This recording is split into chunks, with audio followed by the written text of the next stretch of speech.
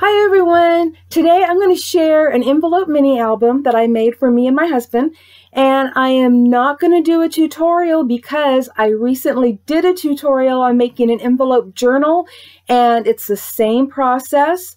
So I'll put a link below in the description box where you can find that video in case you missed it. But today I am going to show you a couple of other things that you can do with an envelope journal that are pretty cool. And this one is really special to me, so let's head on over and let me tell you a little bit more about it. I'm not going to take you through a detailed tutorial on how to make an envelope journal or envelope mini album because I just did that very recently, and I will put a link below in the description box if you missed it. But I'm doing something a little different with this one, and so I wanted to show you that before I decorate it. So I'm going to open this up, and you'll see in the other videos, I'm going to actually pull this out, you'll see in the other videos how you take the flap from one envelope and you stick it inside the other. But I have these very special cards that I got from my friend M. Fairley, and they actually came in these envelopes. So all of these envelopes are from her, which makes this really special.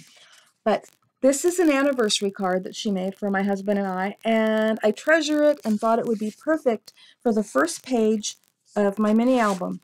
So all I'm doing is bending that backwards and sticking that back piece in that envelope. And now I have another page.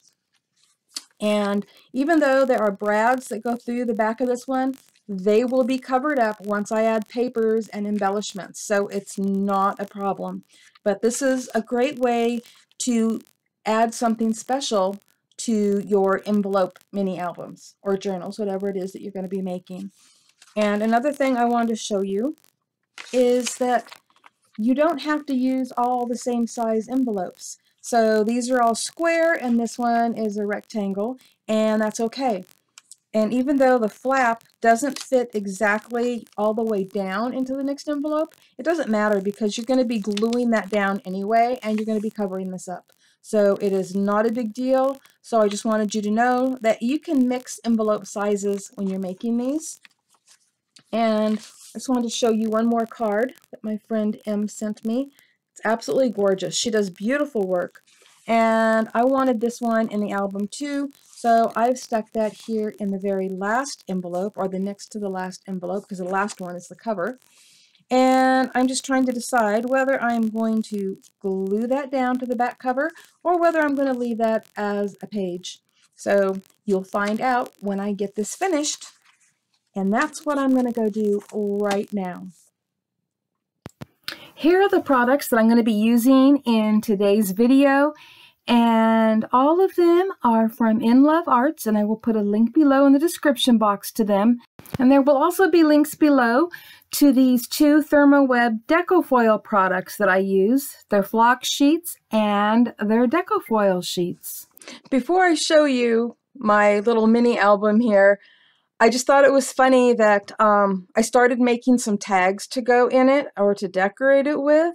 And before I knew it, I was going crazy making tags. These aren't even all of them, but I just wanted to show you a few of them because I think that they are just beautiful. I love the way they came out. On a lot of them, I use Decofoil along the edges, and I'll put a link below to some of my videos for Decofoil if you want to learn how to do that, because it's just a beautiful effect having the foil around the edges.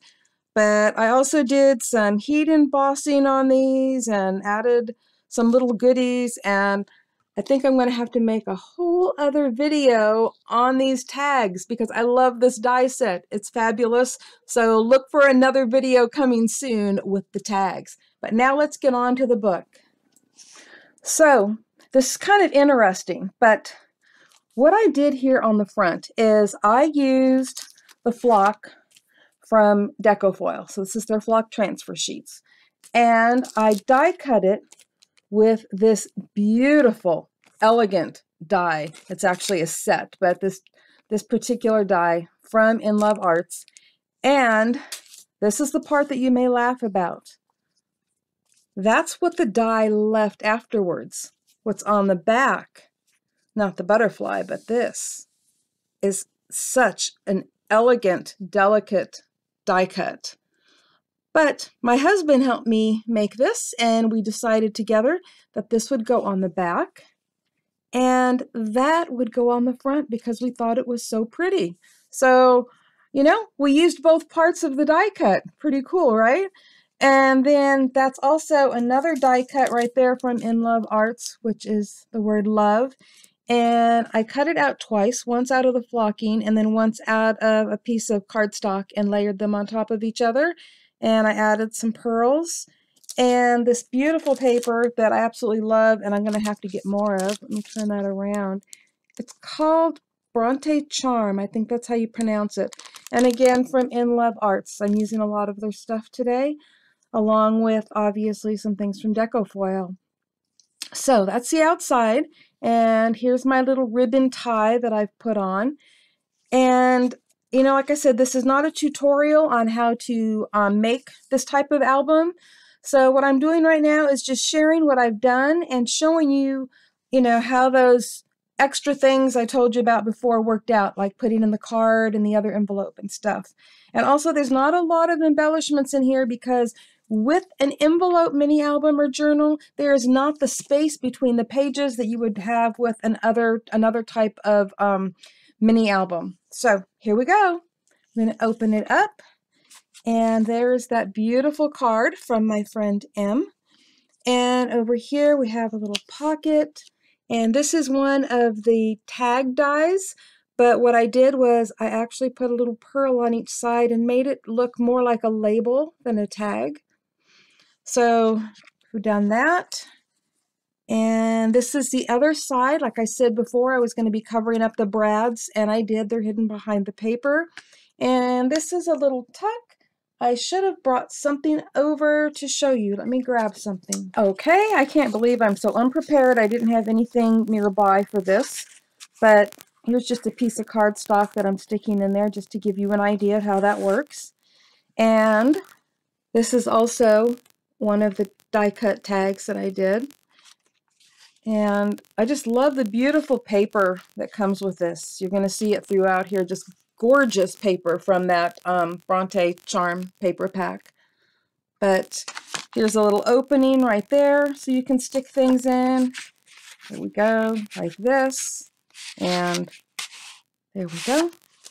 And oops, might as well save that here, because here is another one of those little spots where you can just stick something underneath there.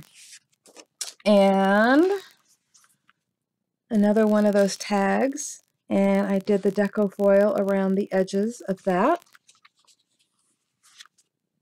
And more beautiful paper. This, I'm not kidding you, I love this paper so much I'm going to have to get another pack because I'm going to use it a lot. But here we go, and there's another spot to put something. I think I showed you that in the front. Did I show you that in the very front? There we go. Had another one of those pockets. And I didn't do a lot on this page, so there's that. But here is that other envelope. The one that wasn't the right size, or not the right size, but wasn't the same size that I showed you, that you're able to do that. And I think that's just really an awesome addition. And of course, here's your envelope that you can add things to. And more of the beautiful paper. And isn't that just gorgeous? And this is the tiny envelope. I didn't show you that, but this is a really, you know, tiny envelope compared to the rest of it.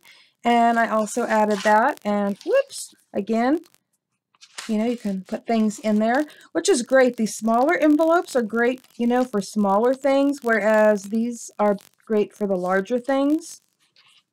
But I just love this paper. I love the tags, and I love this, another card from M that I used in here, and I decided to glue it to the back page.